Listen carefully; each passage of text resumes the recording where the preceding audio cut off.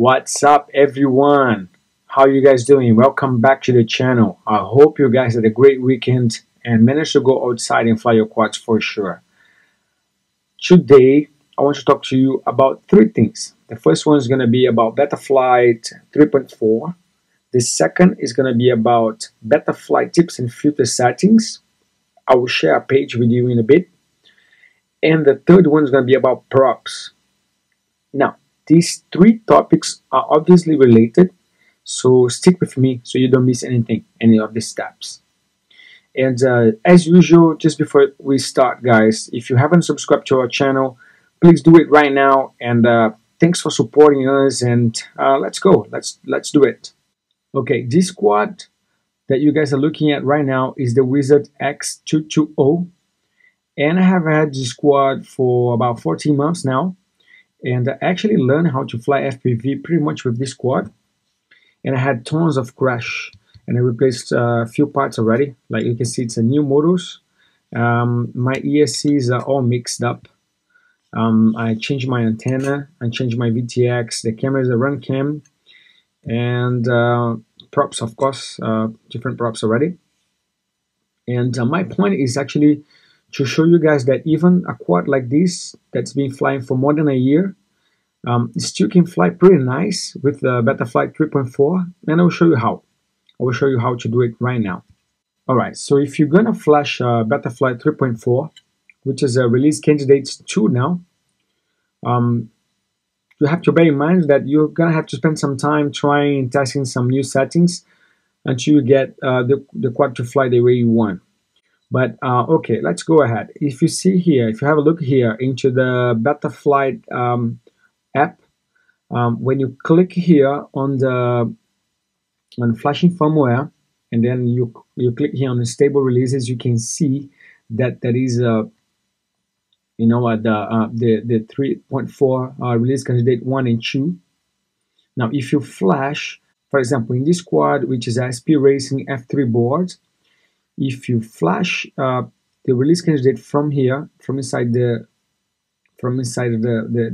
BETAFLIGHT app, you won't be able to activate some of the filters settings, which you need to do to get the quad to fly pretty good. So what you're going to do is you're going to go into this page right here. When you open this page, which is the BETAFLIGHT tips, I would suggest you to read all the information that is in this page, because it's extremely useful and helpful, and it's pretty transparent too. So spend some time reading all the information that's in this page, and it's gonna make your life a lot easier. Now, as you can see here, when you scroll down, if you read in details, you can see here that is a 3.4 RC1 with the new features enabled for F3 instead of Acro Trainer that can be found in here. So when you click, you get to the hex files of pretty much all the available flight controllers in the market right now. So you go and find your SP Racing or whatever F3 board that you're flying right now. If you're not flying F3, for flying F4, probably don't need to do this, but anyways, I'm just going to show you. So you download your F3 board, SP Racing.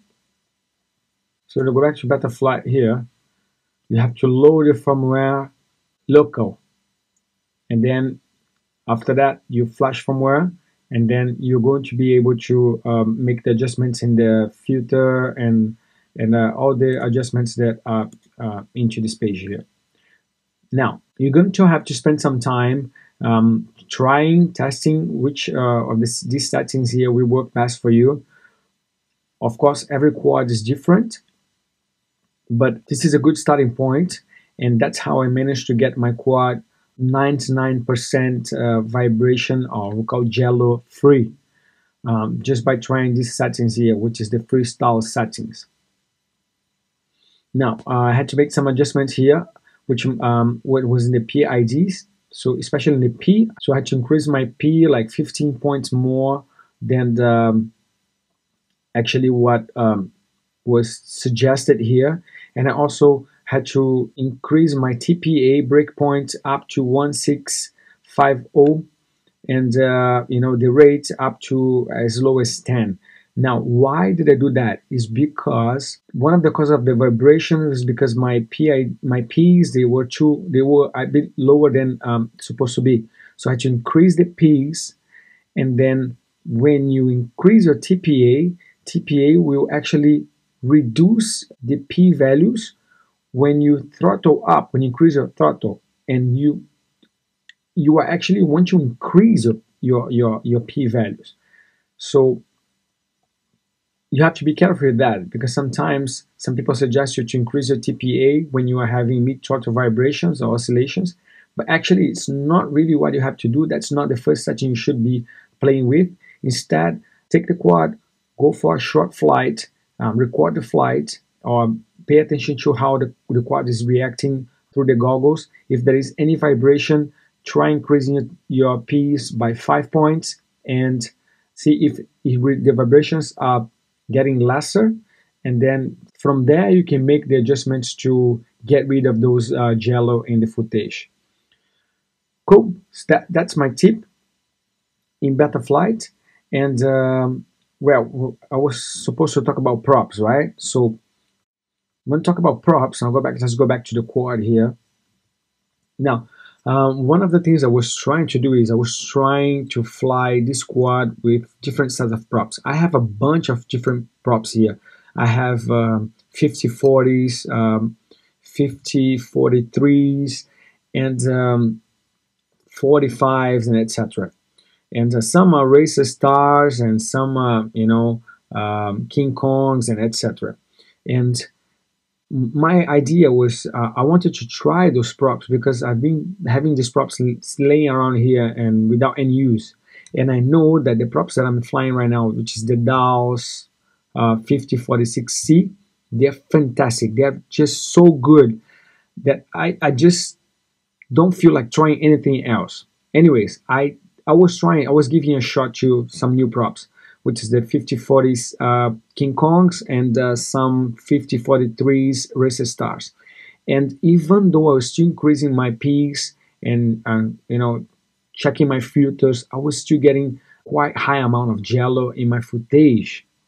And well, that was just not going away. Even though I was trying so hard, I spent a few days just trying to tune my quads, and I was just not progressing much.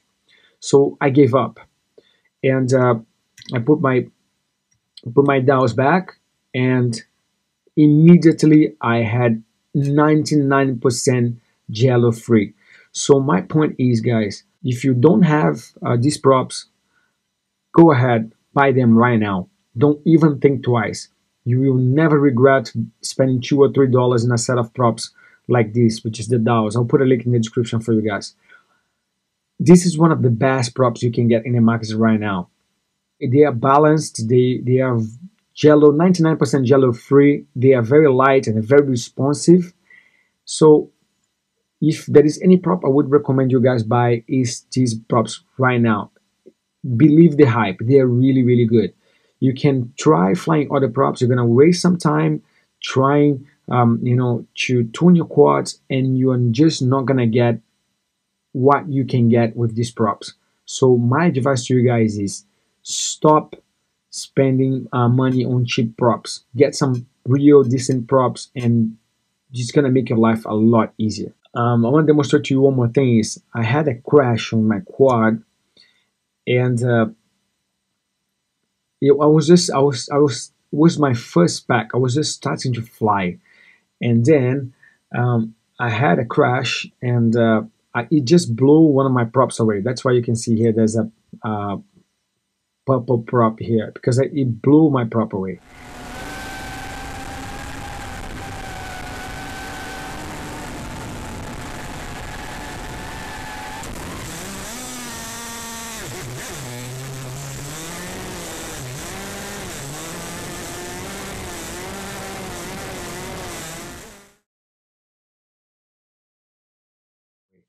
And I thought that I was just going to crash. But I actually managed to fly the quad back to where I was sitting, so I didn't have to walk. And surprisingly, because of BETAFLIGHT 3.4 filters, the quad was flying back, but I still managed to fly back to where I was sitting, which is amazing. And the first thing I check is whether I had burned a motor or an ESC, because I was just flying with three blades, I was just flying with one, and I was not. I just replaced my props and they went flying again. Now, there's a difference. Before the crash and after the crash, I was getting back my vibrations because I had a motor that was bent after that. So I'm gonna have to make some adjustments in the filters again, and go for a flight and see whether I can get rid of those jello again. The other option would be replacing the motors, but anyways, I'll give it a try. But I just want to let you know that BETAFLIGHT 3.4 is amazing, and if you are thinking of flashing it and giving it a try, go for it. I hope you guys can get an amazing experience as I'm getting right now. Thank you for watching, and see you guys next time. I hope this video teach you something and you learned something today and you can apply. And thanks for subscribing. Thanks for watching. See you next time. Bye.